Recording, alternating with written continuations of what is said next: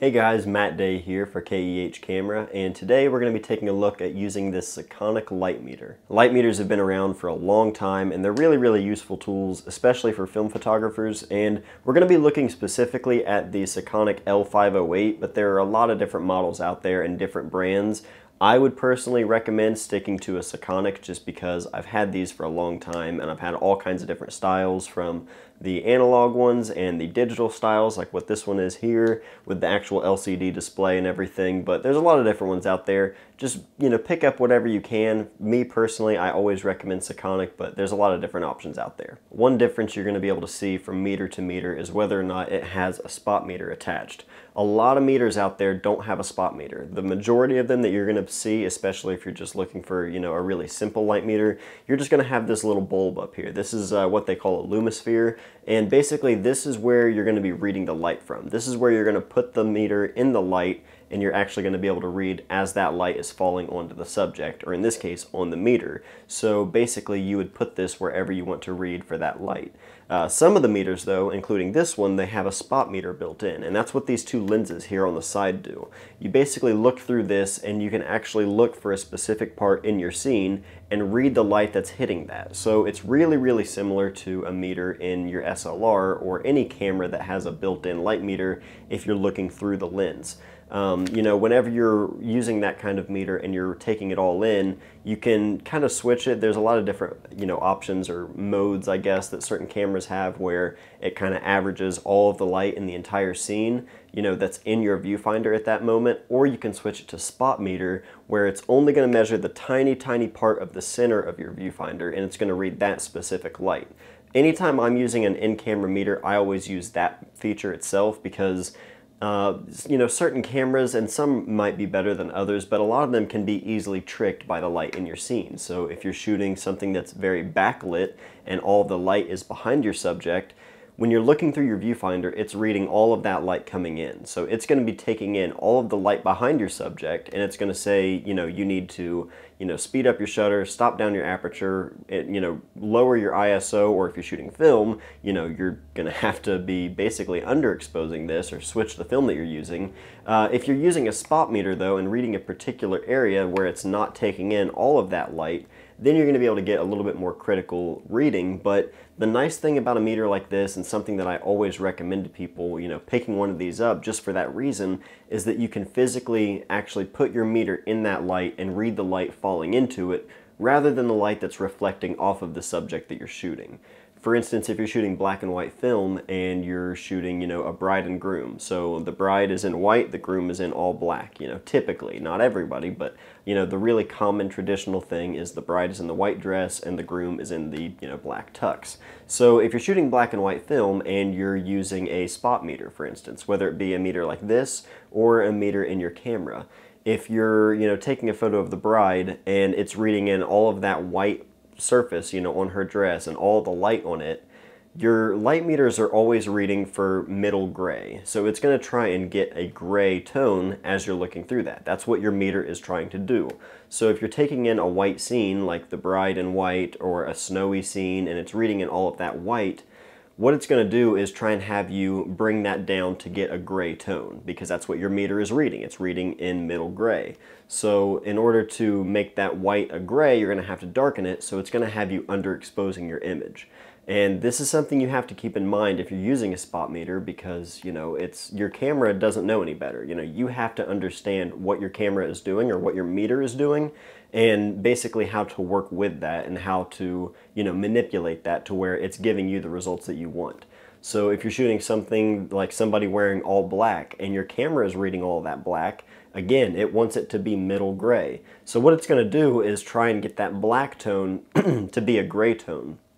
So when it's doing that, it's going to be telling you need to lighten up that black and make it more of a gray tone, so you're going to be overexposing. So these are just, simple things that at first it seems really complicated and really kind of confusing, but once you just kind of, build it into your mind, it's really easy to remember. But the one thing that I use more than anything is just reading with this Lumisphere up here, this instant reading. This is actually reading the light falling onto your subject. So rather than trying to read the light that's on the white suit or the black suit and the white dress or whatever it may be, this is actually going to be reading the exposure of the light as it falls onto your subject. No matter what clothes you're wearing or what color your scene is, this is what's going to be reading the light itself, not the light bouncing off of those different colors. So really, really nice to have something like this, especially if you're shooting film and you can't just look at your LCD. I personally shoot a lot of film. That's like 99% of what I shoot, so I'm always using a light meter.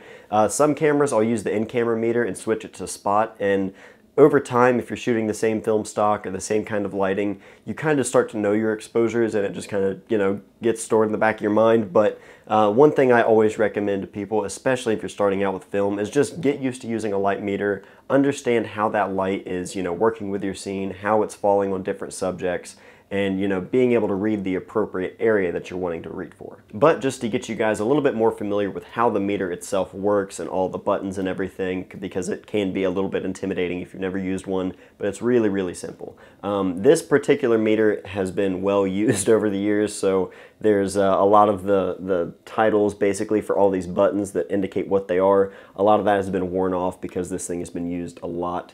But it's really, really simple. Down here you have your power button. So you turn that on and you see all of this stuff on the display here. And it looks like a lot there if you've never used one, but it's really, really simple. So right over here you have your f-stop, and right over here you have your shutter speed. So as I move this dial right here, it's adjusting those accordingly. So every time I slow down my shutter, the aperture is going to, adjust accordingly, and vice versa. No matter what you're doing, the two are working together just like they would with any kind of exposure.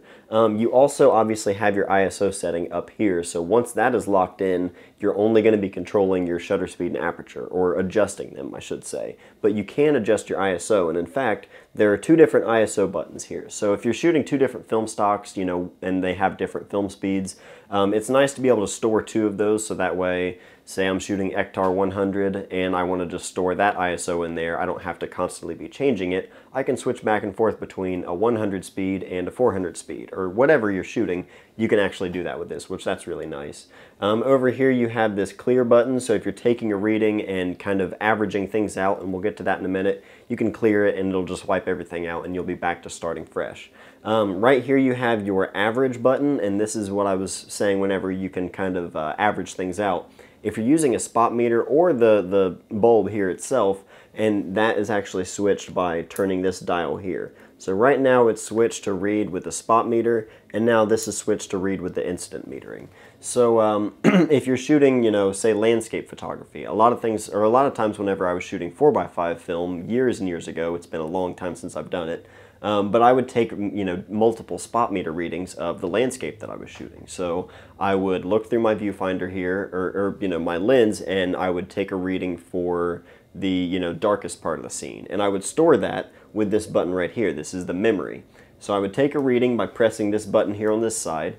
It would give me my reading, and I would store it. So I would hit the memory button, and now it has it locked in. And then I would take a reading for, a much lighter part of the scene, and I would take a reading for that, and then I would store it. And it would have both of those in there, and when you hit average, it gives you an average from the darkest to lightest. And this is something you can certainly do on paper or in your head if you just count the stops of difference from the darkest to the lightest, or whatever the range is that you're shooting for. But it has an average button built right in, so you can just easily just hit the average button, and it's going to tell you what your exposures are to get kind of that in between spot. So it's a really, really useful feature if you're doing stuff like that. So obviously I have my my averages here, which I think it was just reading over here the wall, as I was doing that. But once it's done, you can hit the clear button, and there you go, and you're back to back to where you started. So it's a really, really nice feature for that reason itself.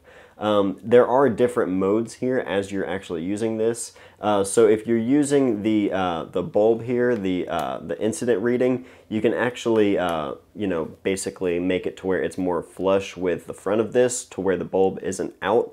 But if you want to actually put the bulb out, all you have to do is twist it here. And there's a couple different reasons for this. As you can see, with a sphere, it's reading the light all around. So it's reading some of the light over here from the softbox that I have over here to my left, but then it's also reading some of the light over here, just the light that's bouncing off, whatever it may be. So if you rotate this and actually put the bulb in, it's not catching all of that light. It's just the light that's hitting it directly. This is something I personally use with color negative film because with color negative film, you typically want to err on the side of overexposure because your highlights can retain a lot more detail than your shadows can if your shadows get underexposed. So basically, if you can overexpose and still have good highlights, but if you underexpose, your shadows are going to start to go pretty quickly. That's why you want to err on the side of overexposure. And so what I typically do is I expose for the shadows, because if I expose for the darkest part of that scene, I know that no matter how bright it is, I'm still going to have good highlights there. So basically, I just put the bulb in and I just meter for where the shadows are. So say, you know, if I was doing this right here and I was taking a photo in color negative film, all of the light is right here, but I want to meter for the shadows. So I would put this right here because this is going to be reading more of the shadow side of my face rather than the light. You know, you're going to get two different readings for that. In fact, we'll go ahead and do that just for demonstration. So I'll set it to ISO 1600. I shoot a lot of Ilford HP5 at 1600, so that's usually what my meter is set at. But we'll go ahead and take a reading right here, and it's giving me a reading of f4 at 1/25th of a second. 1/125th of a second. Now if I take a reading over here for the darker side, it's giving me a reading of f1 at 1/125th of a second. So f1 to f4, there's a difference there, and that's why you you do that kind of thing. Now, if I were to put the bulb out just like this towards the camera, and it's reading it, it's going to give me a reading of f1. Now, if I turn it just a little bit, it's going to give me a reading of, oh, I'm hitting the memory button. If I hit the store button here for the read button, it's giving me a reading of f4 right here at 1/125th of a second. Now, if I turn it a little bit, it's at 2.8. But if I put the bulb in, now it's reading at f1. So just that tiny, difference there with the bulb where it's catching these highlights over here, that's why I retract the bulb in to make sure I'm reading just the shadows, because, a sphere, there's a lot of different sides there, obviously, that's everywhere. It's 360 degrees. Whereas in this case, it's, 180 because it's only half that's sticking out, but you get the idea. It's going to be picking up the highlights there. So that's one thing that you can do just to basically kind of prevent that, but it does have different metering modes like I mentioned before. So I'm in the instant metering, meaning I'm metering with the bulb here, and I can switch that to a few different modes. So if you hold the mode button in and actually turn this dial, you can see there are two different flash icons. There's one flash icon by itself, and then there's another flash icon with a C, and that stands for cord or cable.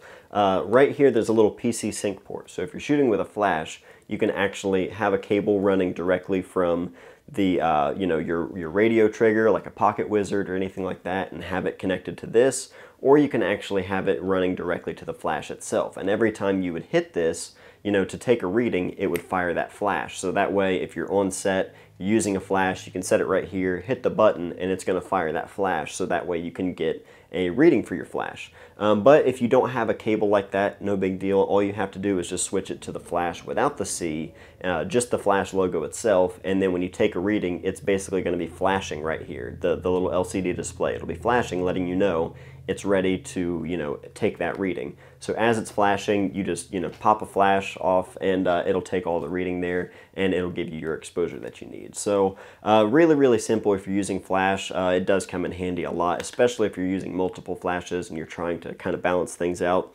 But just to switch it back, you just hold in the mode button and switch it back to your regular incident metering for your ambient light. And this can be, daylight outside, or daylight coming in through a window, or just a artificial light source like this. It doesn't matter. It's just reading constant light as soon as you hit this read button right here. So, really, really simple stuff. That's pretty much it on this meter. This is just how I use it. There are a lot of different, kinds of meters out there, like I mentioned earlier, for different purposes. But I wanted to share with you guys just how I use this meter, and, basically how beneficial it is, especially if you're using film, because you can't just look at the LCD screen. So if you guys are shooting film or digital, regardless, if you've never used a light meter, at least just try it out.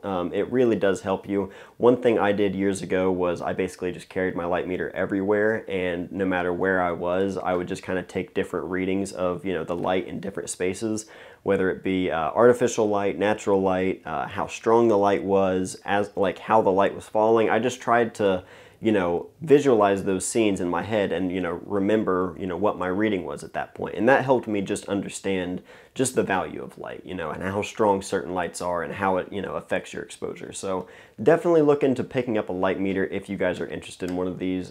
Plenty of these available on KEH, so definitely check that out. And I'll put a link in the description for the blog post to go with this video so you can check that out as well. So thank you guys for watching. I hope you guys enjoyed the video. If you have any questions at all, just leave those below in the comments, and we'll see you guys in the next video.